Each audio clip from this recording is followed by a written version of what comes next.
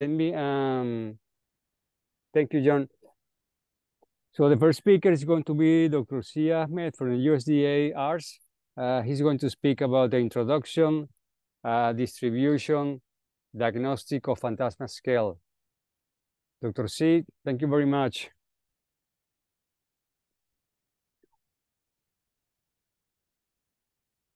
Good morning, everyone. Thank you, Henry. I'm Zee Ahmed. I work as a research entomologist at USDA ARS facility in Fort Pierce, Florida. Before we dive into introduction of Phantasma scale, I want to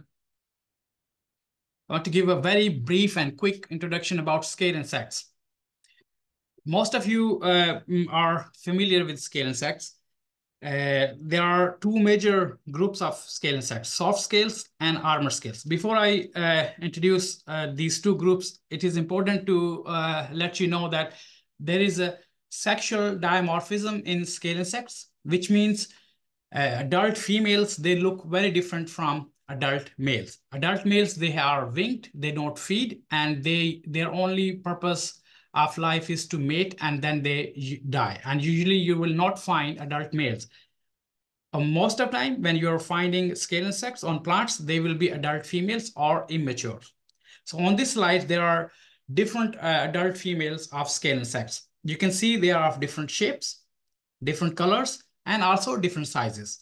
At the bottom, if you can see my mouse, they are soft scales. They are relatively bigger as compared to armor scales. And on the top, there are armor scales. The major difference between these two is that soft scales, they don't have any protective covering. And armor scales, they have a protective covering. I will explain on next slide what is the protective covering.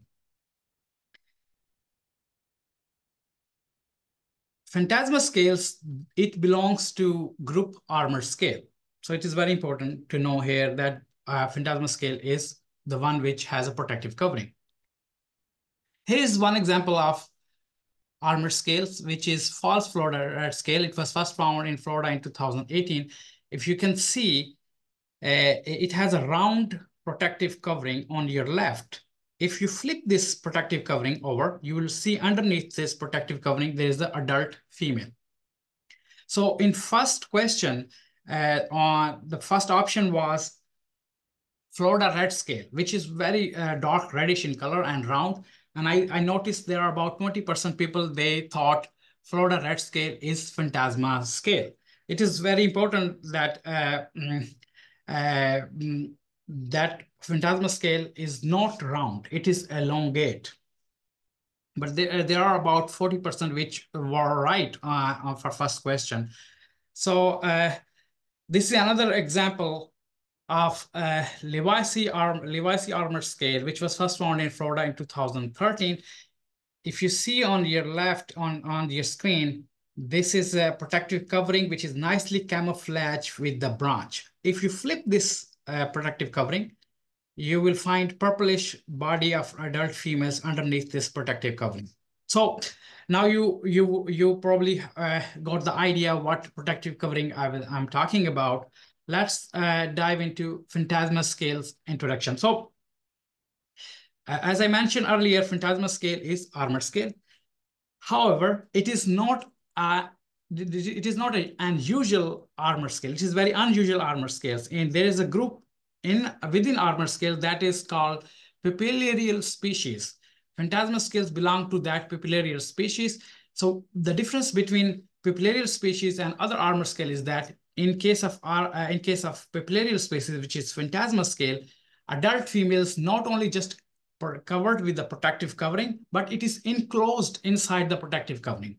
Here you can see, if you can see my mouse, this is adult female of Phantasma scale. Again, it is elongate, not round. So if you see on the top, this is a shed skin, which is exuvia of the first instar, which molts into second instar. And then if you go to your right, this is the second instar, which basically molts into female. And this female resides inside the shed skin, inside the exuvia of the second instar. And Unlike other armor scale, in this case, adult female is enclosed inside shed skin of second star. That's why this species species in which Phantasma scale belong to, they are called pupillarial species, and this is one of the reason armor scales are challenging. Armor scales are usually challenging to control, but within armor scale group, Phantasma scale is one of the most challenging because the female is protected and enclosed inside the shed skin of second instar. So here's a life cycle. Here it will help you to understand overall different stages of Phantasma scales. I will start with the old adult female, which is a darker brown. It can change into with the age into reddish color. First, if you see on the dorsum, this is the dorsal side. If you turn it over, you will see under on the ventral side. This is a gravid female. You will find two rows of eggs. These eggs are inside this shed skin. And that shed skin is of second star, in which adult females is there and it lays eggs. These eggs, they hatch inside, and then the crawlers comes out. And then if you see here, this is older female, which turns into its color turns into dark reddish color. And this takes about 1 to 2 weeks for eggs to hatch and come out of the adult females. Once eggs are hatched, crawlers comes out. Then crawlers goes in two directions. One direction, they goes into, as I mentioned earlier, there's a sexual dimorphism. So they goes into a second star male, which has a wax at the posterior side. You can see this white wax. So I noticed that in the pretest, most of people they were wrong. I think over 50% or 80% people were wrong when they were identifying male Phantasma scale. So male Phantasma scale is not oval, it's elongate, and it has a wax which has 3 ridges on its back. But the quick tip here for male is that they are elongate, not oval, and they have a wax at the posterior side. This is a second star, and there's the wax. And then they molt into one more stage, and then they eventually becomes a winged adult male. And then it takes about 3 to 4 weeks for them, or in some cases, depending on temperature and also depending on host plants, it takes 2 months to reach at adult male stage. And then second instar, they also turns into adult, second star females, which is transparent. And then it takes about 3 to 4 weeks, then second star female turns into new adult female, which is also transparent and gets darker with the age. And it's the life cycle, depending on temperature and host plants, takes about 60 days. And that means there are multiple generation of armor scales which are for Phantasma scale in the field, which could be overlapping in Florida, especially in South Florida. So distribution, Phantasma scale was first found in Florida in 2018, and since then it has been detected at least in 11 counties in South Florida. According to database, DPI database, most of records which were found in 2023, they were from Miami-Dade County, and these records could be based on how many people are looking for them and how many people can easily find them.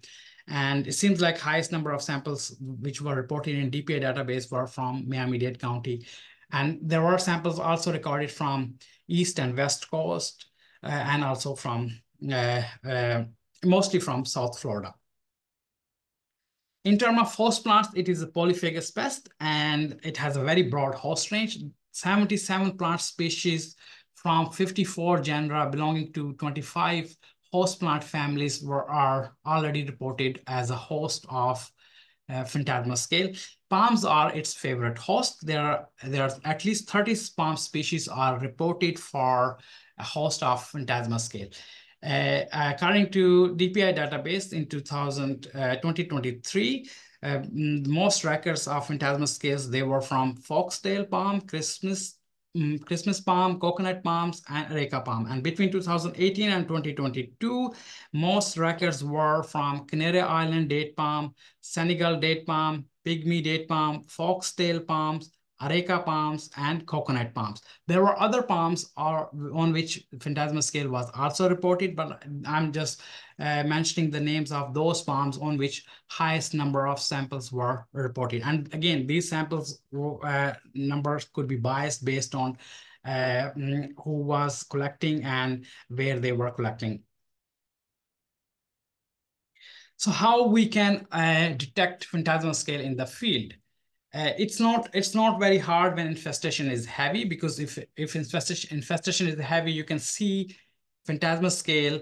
It gives a whitish, whitewash appearance on palm fronts, which you can see from the far.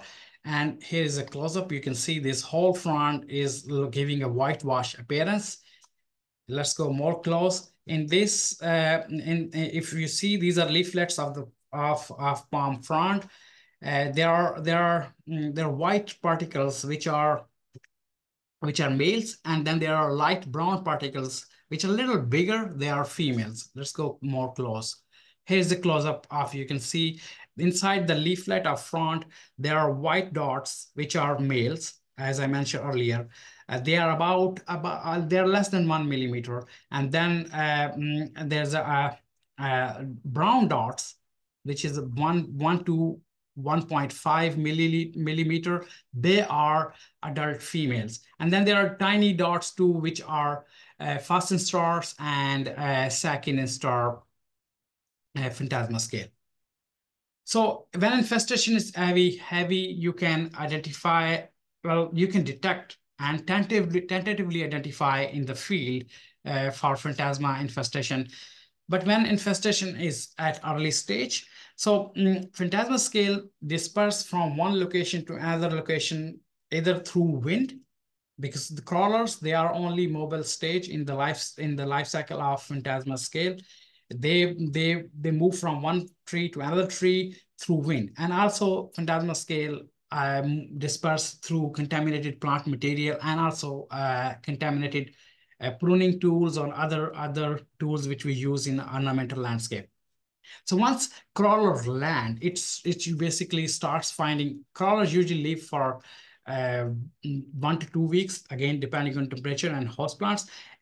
Crawler goes, once it lands on a new plant or new host, it starts looking for a hiding spot. Then the most easiest hiding spot on palms is the fold. So they go in the leaflet of the fold and they starts growing inside. This was a areca palm which was in our reach. So I found a lot of other palms infested around this areca palm. So I was trying to see if we can find infestation on this palm. Infestation was not visible from the far. So I started opening the leaflet, and I found it seems like the infestation was there for at least a month or two. And when I opened the fold, I found there were few second star male and female, and there were early young female, gravid female was also inside. It seems like infestation is growing inside, and that's one of the main challenges, because at early stage infestation is hidden inside the fold on a palm. You cannot see it, and with the passage of time, within few months, it goes to second, third, and fourth generation, and that's the time crawlers, they could not find space inside the fold. They start coming out, and then infestation becomes visible, and that is probably late. It's probably is late for management. So it is important to identify and detect the Phantasma scale at early stage. So that areca palm was in our reach, but there are palms which are not in our reach, like foxtail palm, which are really high. So we are also trying to use drone to help to see if we can detect the infestation, early infestation using drones, because they can help us to find and detect in the field faster, especially because palms are really tall. So if you see on your left, there was a row of foxtail palms. There was one palm which was heavily infested, and we wanted to see if drone can help us. So we took a picture from the like bird eye view picture, and then we know this palm. I don't know if you can notice, this was the heavily infested. This was the picture which taken underneath with the drone, and you can see the infestation there. So drones can help us to initially screen the palms, but you still have to use at this stage, because drones are not well trained. We are training drone to find a difference between damage caused by abiotic factor and phantasma scale, because drone can help you to figure out wherever damage is there, but that damage could be because of some nutrition deficiency. So we are in the process to train AI software to figure out differences between abiotic damage and phantasma scale damage. If you see on the picture on your right, this was caused by abiotic damage, most probably zinc deficiency, and the necrosis and the yellowing was very uniform. However, in case of phantasma scale at early infestation stage, there were symptoms of necrosis, but necrosis wasn't uniform. These symptoms can help us to identify and train a drone at this stage to detect early infestation in the field. But we are at very early stage. With a human naked eye, we still cannot differentiate from the far whether it's because of phantasma scale, damage is because of phantasma scale or abiotic symptoms. I'm talking about at early stage. So once we detect either it's an early stage or a late stage, we also need to have a tentative identification. So I will highly recommend that you should involve a specialist, because there are closely related species of phantasma scale, which are some of them are in Florida, some of them are not in Florida. There are 6 species which are closely related to phantasma scale in the US.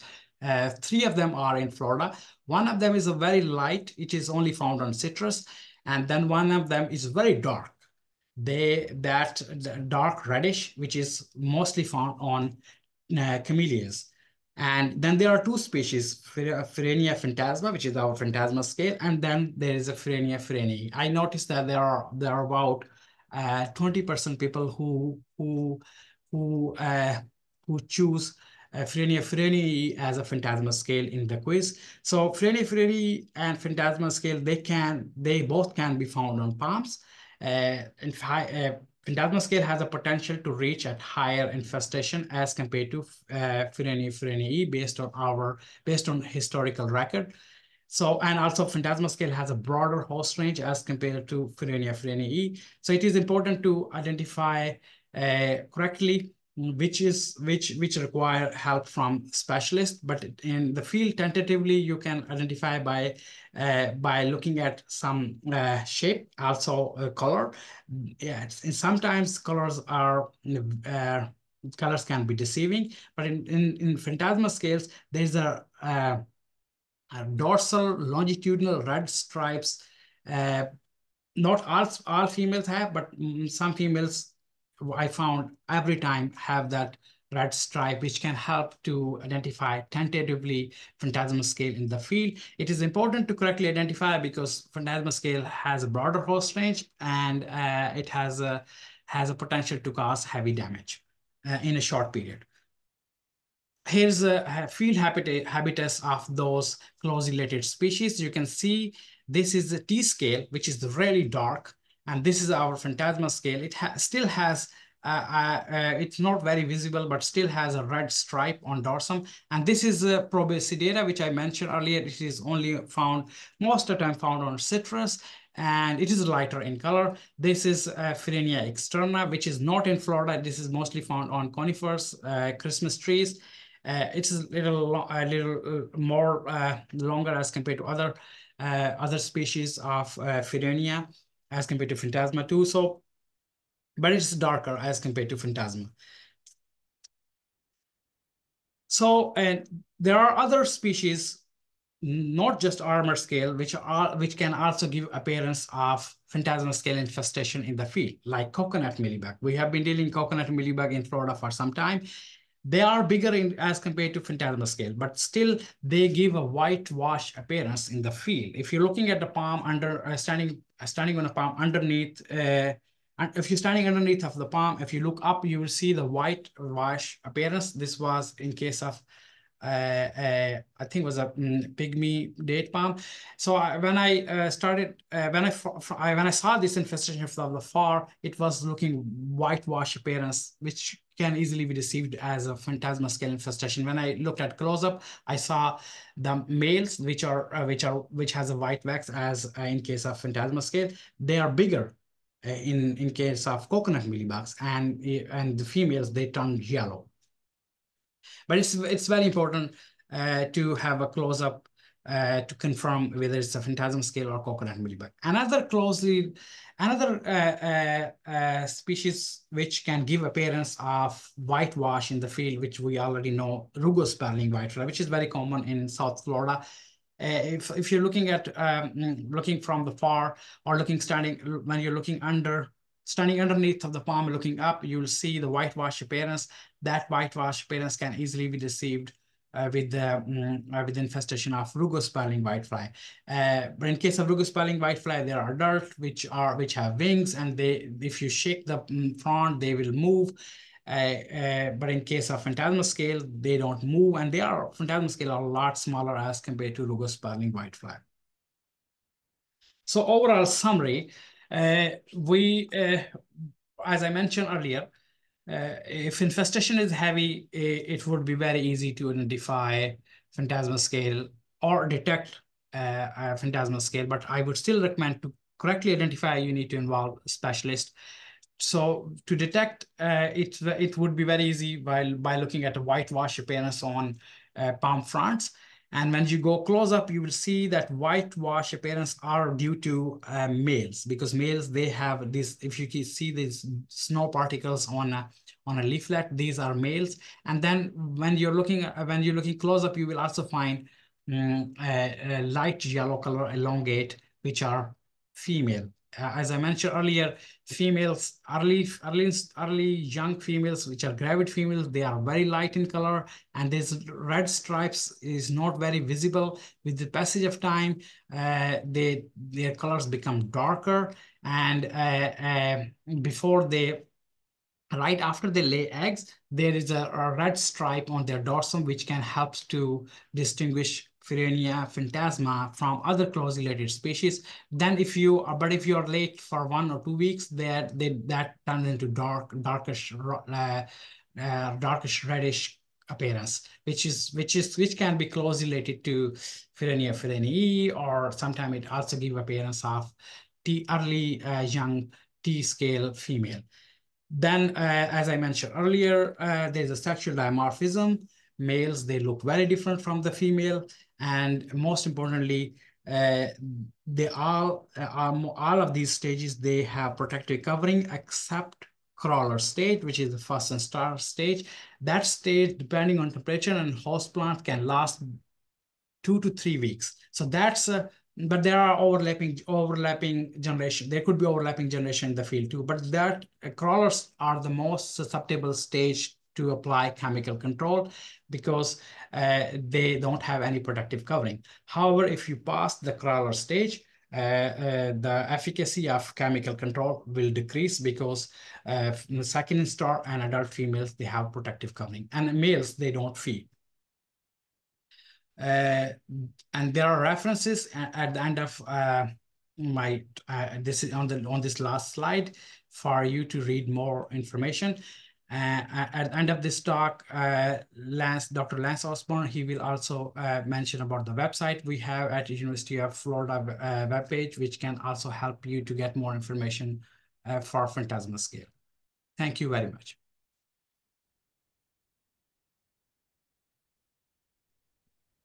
Thank you, Dr. C. Wow, that's an amazing slide that you have over there. Thanks a lot. We have some questions, but we are going to keep the questions at the end. I think we are going to have more time for the question at the end. All right, so the next speaker is going to be Dr. Amir Rodi from USDA APHIS.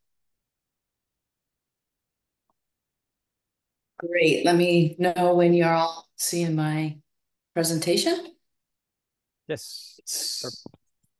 Great. Well, good morning, everybody. Thank you very much for this opportunity to share with you a little bit about a study that we did where we looked at the impact of Phantasma scale on some palms and the potential impact of natural enemies. So I work